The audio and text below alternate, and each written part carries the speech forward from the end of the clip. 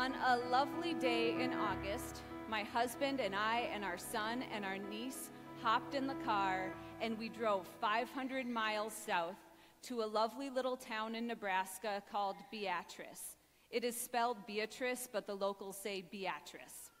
And that's here nor there, has nothing to do with the story. But we joined about 30,000 other people in a field right outside of Beatrice, Nebraska. Now, what would draw 30,000 people to a remote part of Nebraska? I mean, were we there to see a concert? Were put on by our favorite band? Were we there to see a sporting event? Were we there to see a politician or a celebrity? No. We were all there doing one thing. We were all focused on the solar eclipse. It was awesome. That is my niece and me and our son and my husband. It was amazing to be gathered with 30,000 people in this field in remote Nebraska, and Bill Nye, the science guy, was there. And he was narrating what we were watching as the eclipse took place. And he was on a loudspeaker so we could all hear him. And he did the countdown, 10, 9, 8, where we could all take off our solar eclipse glasses, because only if you were in the path of the total solar eclipse, when the moon completely covered up the sun for 2 minutes and 2 seconds, could you have your solar eclipse glasses off. 3, 2, 1, glasses off. Everybody cheered. It was so amazing to share in that moment with everyone. And then we really got silent. Like there was like, woohoo, eclipse! Yeah, I mean, all of us science nerds were excited. And then it was silent because it really was dark. It looked like dusk. And it felt like the temperature dropped a few degrees and there's a little chill in the air. And it was kind of eerie to be a part of it. And in this silent moment, my son goes, "It really is dark, it really is dark, it really is dark." But in those moments of silence, it was just cool to look out and see all of us focused on one thing. We were all excited to see this one moment, this astronomical event taking place. And as I looked out, I didn't know what religion everyone was, their political views. In that moment, you feel that there's so much more that unites us than divides us. And you realize we're just tiny little specks on this planet, tiny little specks in this huge solar system. It was a beautiful moment. And the words that came to me as I was looking up at the total solar eclipse were from the Psalm 46. "Be still and know that I am God." Be still and know that I am God. I was there surrounded with people, and yet there was a stillness to that moment as we were all focused on one thing. This Psalm 46 calls us to focus on one thing. We are called to focus on God, who is our refuge and strength. And in this psalm, it talks about inviting us to focus on God even in the midst of an ever-changing world, even in the midst of things that are going on all around us that are beyond our control. In the psalm, it lifts up natural events like earthquakes taking place. It talks about the mountains shaking in the heart of the sea. And even in those moments, to be still and put our focus and put our trust in God.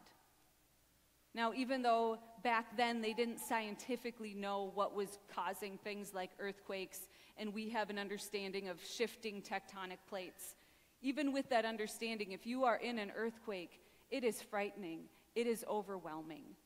But those are the moments that we are called to put our trust in God. This psalm also lifts up human events and humanly caused disasters. It lifts up things like war, when nations are in an uproar and kingdoms are tottering. When there is war going on anywhere in the world, it is unsettling, it is frightening, it is overwhelming. And there are many people who get caught in the middle of conflicts, and it's very frightening. And over again, this psalm keeps calling us to place our trust in God, to see God as our refuge and our strength, a very present help in times of trouble. What I love about this psalm is also a part of it that talks about God as being beyond what we can comprehend, but also very near and familiar. There's a verse in there that says, "The Lord of hosts is with us. The God of Jacob is our refuge." The word hosts, that's a word that means armies. And people back in that day when the Old Testament was written thought that the heavens were full of angels and heavenly beings and armies of heavenly beings. And to show how powerful God was, they said, God is the Lord of hosts, the Lord of all the heavenly armies. So God is bigger than anything that is out there and beyond that we don't understand. But then in the next line it says, the God of Jacob is our refuge. Who's Jacob? Well, for people who were living in those Old Testament times and people who know scriptures, Jacob is an ancestor in our faith. Jacob is the son of Isaac and the grandson of Abraham. Jacob is someone who had a very colorful life, but then he also had this experience of wrestling with God. And he came away from this wrestling match with God with a new name. Jacob's new name was Israel, and he had 12 sons who became the leaders of the tribes of Israel. So when people would read, the God of Jacob is our refuge, they would see this God is the God who also was the God of my great-great-great-great-grandfather Jacob. So he is near, he is familiar. But he's also the same God that's the Lord of hosts, that's more powerful than anything that is above and beyond my understanding. That's a beautiful thing. This psalm also talks about how God, in this most powerful sense, is powerful in a way that's different than we use power. It says that God is so powerful, God can make wars cease. Rather than using the power to start wars, God can make wars cease. God can break the implements of war. That's the kind of powerful God that we have. That's the God who is our refuge and strength. Psalm 46 was Martin Luther's favorite psalm. We have been talking about Martin Luther a lot this month because on October 31st, it'll be the 500th anniversary of the Reformation. Do we got any Reformation fans? Woohoo! 500 years. It was 1517, in 1517, on October 31st, when Martin Luther posted 95 grievances he had with the church of his day. Now, this may seem like a simple thing, like, why did this cause such a stir? Other people had had grievances with the church of that time as well. Why is it all of a sudden a big deal that Martin Luther has 95 grievances and the whole world knows about them? Martin Luther shared his grievances in a very down-to-earth way, and he also published his grievances with the newly invented printing press. He used that so that tons of people, common people, could get a hold of these pamphlets that actually listed what the 95 grievances or theses were, so that people could read through them and actually begin to have a dialogue and debate and actually want to challenge the church and say, this isn't right, why are you doing this? So Martin Luther started a huge conversation, which in itself doesn't seem like something that should ruffle anybody's feathers. But he also introduced this conversation into a time of political unrest and instability. Martin Luther lived in the Holy Roman Empire.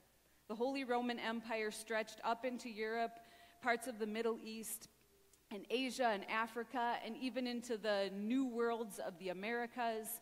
The Holy Roman Empire was a huge empire. And it was called holy to show that the Pope also was high up in the empire and the monarchy.